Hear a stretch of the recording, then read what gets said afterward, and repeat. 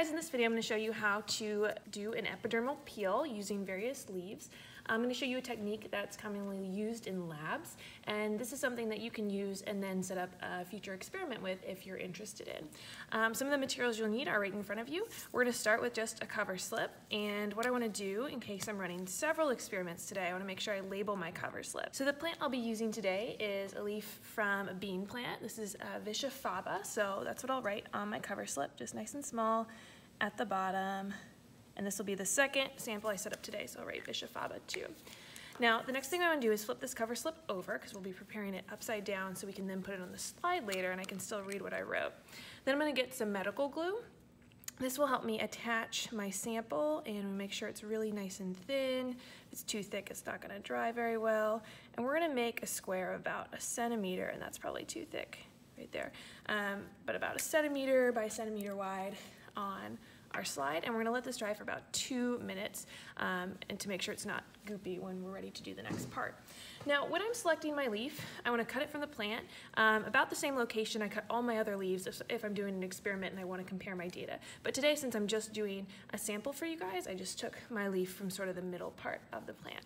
Now, a little bit of leaf anatomy here.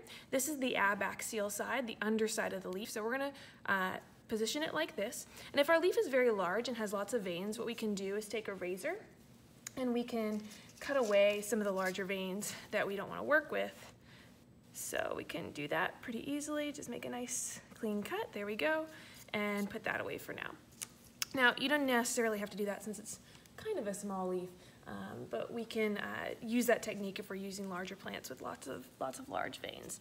All right, so now I'm going to show you how to take apart your leaf for the epidermal peel. Now, my cover slip is looking ready. We can tap it to see if our glue is dried, and it's getting there. It's a little bit sticky, so we'll wait a few more minutes here.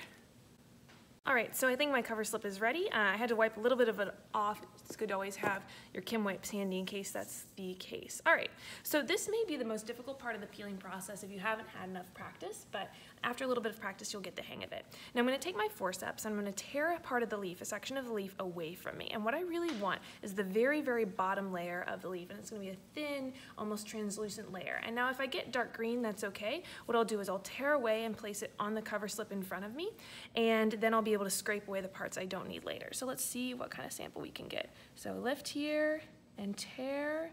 All right, it looks like we got some nice clear portions there, so I can tap. And let's see if I can do one more from this leaf sample. All right. Excellent. All right, that one's great. So, and we can tap it on our slide if we're wearing gloves to make sure it's secure. And then the next portion, we're going to use a pipette tip or some other non-sharp object to scrape away very gently, as long as your object isn't too sharp, to lightly scrape away the dark green portions of our leaf sample off of the glue. And we're going to try to get all the part that's not our epidermis until we have an almost colorless sample that we can observe. Now, if it's too dark, you're not going to be able to see the stomata that you want to see later on. So let's make sure it's secure here. And then slowly scrape away. And if some of your leaf comes off, that's all right too.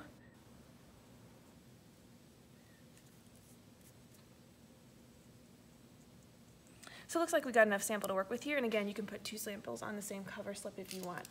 Now, we're going to take our slide, and when we're ready, if we wanted to treat this cover slip in a certain way, soak it in solution, we could do that. But I'm going to make a wet mount because I'm ready to visualize. So I'll just put a drop or 2 of liquid on my slide, and we'll turn it over, 45-degree angle, and drop it.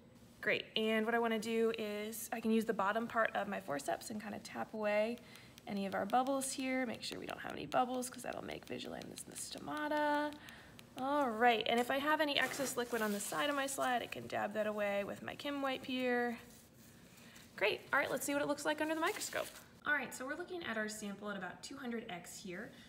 Remember to start at your lowest power objective first to find a good section, and you want to make sure you find a section that doesn't have any air bubbles and that doesn't have too much dark green on it, because you won't be able to see anything once you get a little closer. So then I went up to 100x, and then when I see these sort of puzzle piece formations, those are the cells that surround the guard cells, and I was able to see my guard cells. So now I am at 200x, and I can see these Visscha faba and the stomata. Looks like the stomata is almost closed closed on this one here, and this one is all the way closed. So this is the end of the day, and my plants have not been watered today.